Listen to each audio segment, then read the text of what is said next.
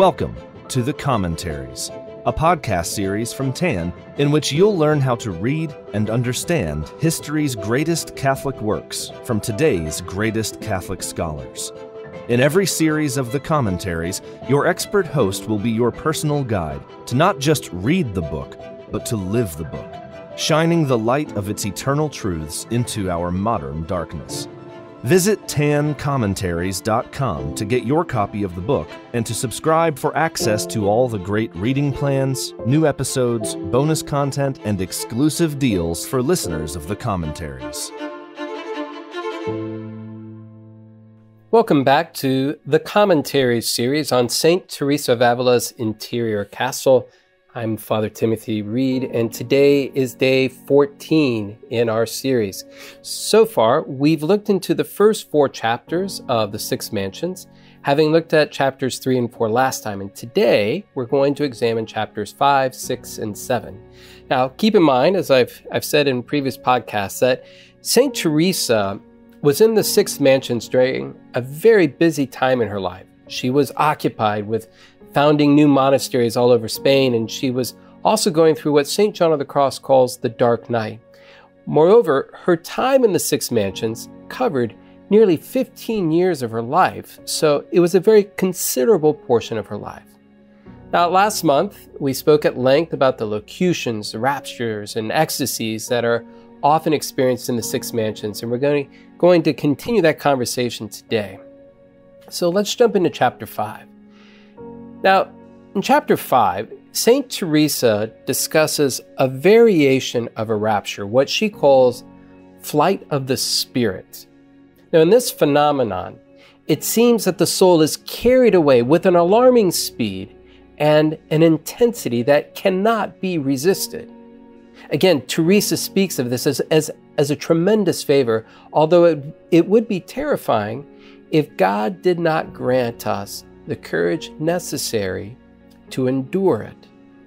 Now, in a sense, God forces the soul to abandon itself into his omnipotent hands. But as he does, the soul is granted many favors, such as knowledge of very many things. The soul is shown light that is completely different from earthly light, and afterwards it is left with great peace and tranquility. And in particular, Teresa says the soul is left with a greater perception of God's greatness, greater self-knowledge and humility, and contempt for earthly things, accepting those things consecrated to the service of God. Of this experience, she writes in paragraphs 10 and 11, "With the swiftness of a bullet fired from a gun, an upward flight takes place in the interior of the soul. Although noiseless, it is too manifest of movement to be any illusion, and the soul is quiet outside itself. At least that is the impression made upon it. Great mysteries are revealed to it meanwhile, and when the person returns to consciousness, she is so greatly benefited that she holds all this world's goods as filth compared to what she has seen. Henceforth, earthly life is grievous to her, and what used to please her now remains uncared for and unnoticed."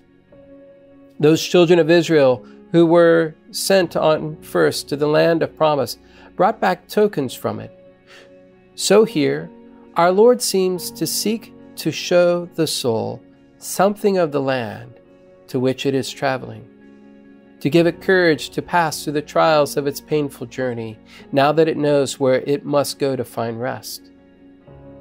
You may fancy that such profit could not thus quickly be obtained, yet only those who have experienced what signal benefits this favor leaves in the soul can realize its value. Now, Teresa believes that we can be confident that such experiences are only from God, because neither the devil nor our imagination could reproduce the peace, calm, and good fruits that are left in the soul. St. Teresa also believes that anyone who experiences a flight of the Spirit would not dare offend God after seeing his grandeur. These souls are also filled with tremendous gratitude, a desire to serve others, an acute awareness of their own faults and failings, as well as a sense of one's own spiritual poverty.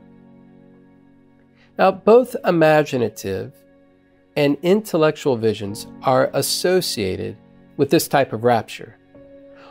Moreover, like other raptures, this type is not easily forgotten except through one's own fault. Now, because of the intensity of the experiences and the graces that come with it, Saint Teresa expresses several times the need for courage. Furthermore, as we get into chapter 6, Saint Teresa speaks of how the soul who experiences flight of the spirit simply wants to die and be with God. She writes at the very beginning of chapter 6, "These sublime favors leave the soul so desirous of fully enjoying Him who has bestowed them, that life becomes a painful though delicious torture, and death is ardently longed for. Such a one often implores God with tears to take her from this exile where everything she sees wearies her."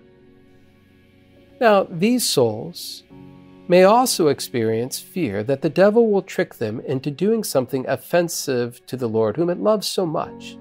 And so this soul in this state who experiences this seeks only to obey our Lord and resign itself completely into His hands, letting Him give what He wants. St. Teresa goes on, "The soul feels she would prefer to be cut in pieces rather than willfully commit a venial sin, yet is greatly grieved at seeing that she cannot avoid unwittingly falling into a great number. God bestows on such people so intense a desire neither ever to displease Him in however small a matter, nor to commit any avoidable imperfection, that were there no other reason, they would try to avoid society, and they greatly envy those who live in deserts. On the other hand, they seek to live amidst men in the hopes of helping, if but one soul, to praise God better." Now, these words should chastise us just a little. I mean, truly, how many of us take such great pains to avoid even venial sin? How many of us are ever really conscious of displeasing God, at least on a regular basis? And so St. Teresa is certainly giving us something to work for here. Now, in speaking of the ardent desires of the soul to see God at this stage of the spiritual life, Teresa cautions that these desires really should be checked rather than encouraged. And she says one's reason should conform itself to God's will. She also gives some very practical advice for those who are naturally sensitive and emotional, namely that they could deceive themselves about the source of their tears and end up too weak to pray or keep their religious rule. Ultimately, Teresa says in paragraph 10 of chapter 6, "I think it best for us to place ourselves in the presence of God, contemplate His mercy and grandeur and our own vileness, and leave Him to give us what He will, whether water or drought, for He knows best what is good for us. Thus we enjoy peace, and the devil will have less chance to deceive us." Now, at the end of chapter 6, St. Teresa discusses another prayer experience, a feeling of jubilation, and a prayer that the soul does not understand. In this gift, the soul desires to praise God unceasingly and to get others to do the same. The soul enjoys an intense joy in God that it wants to share with others. And St. Teresa concludes chapter 6 by praying that God will often grant this type of prayer, which causes a soul to be forgetful of self, such that it can neither think nor speak of anything but praising God. We now move into chapter 7, which deals with suffering for one's sins. And St. Teresa begins this chapter by writing, "It may seem to you, sisters, that souls to whom God has communicated himself in such a special manner may feel so sure of enjoying him forever as no longer to require to fear or to mourn over their past sins. Those of you will be most apt to hold this opinion who have never received the like favors. Souls to whom God has granted these graces will understand what I say. This is a great mistake, for sorrow for sin increases in proportion to the divine grace received, and I believe will never quit us until we come to the land where nothing can grieve us anymore. So in other words, as the graces and extraordinary favors from our Lord increase as we move through the interior castle, so too does one's suffering over past sins. And this suffering lasts until one dies.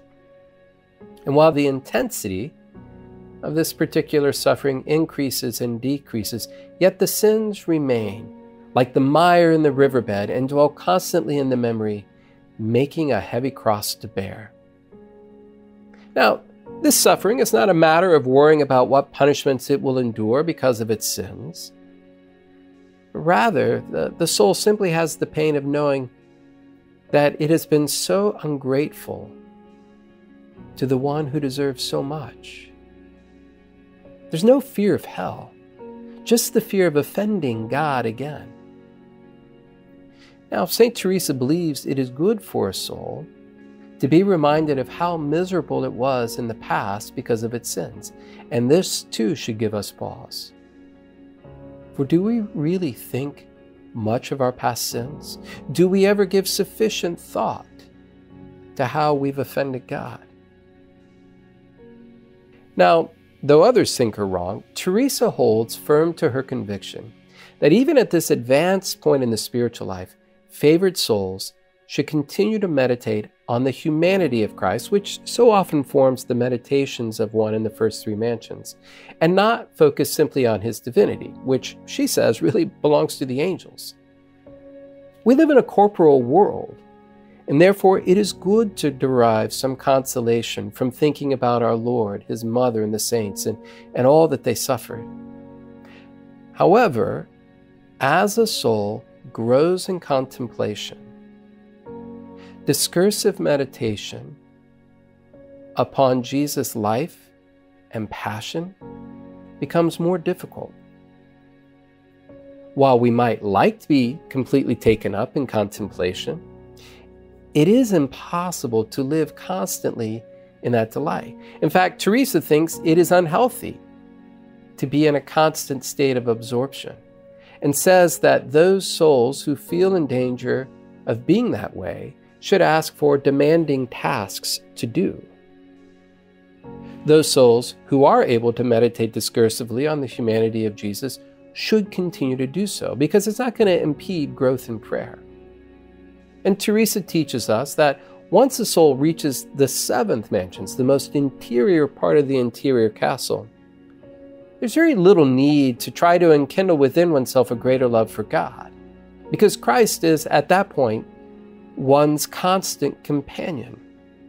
And so until we reach that point, we should strive to obey the commandments and think upon our Lord's life, death, and all that we owe him. We've now covered 7 of the 11 chapters St. Teresa devotes to the 6th mansions.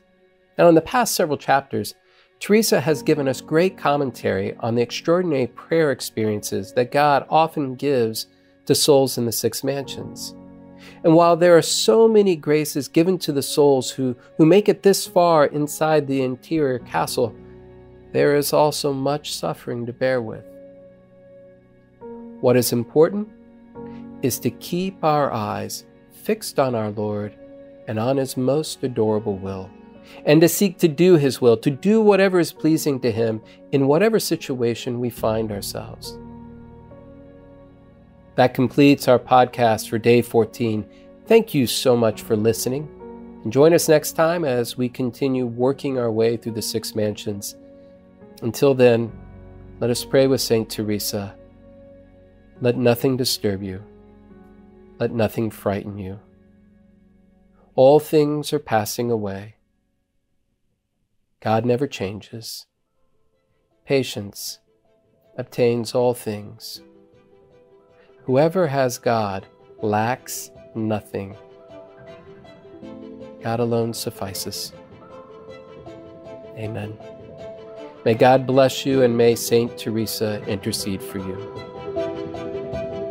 This has been an episode of The Commentaries, a podcast brought to you by TAN.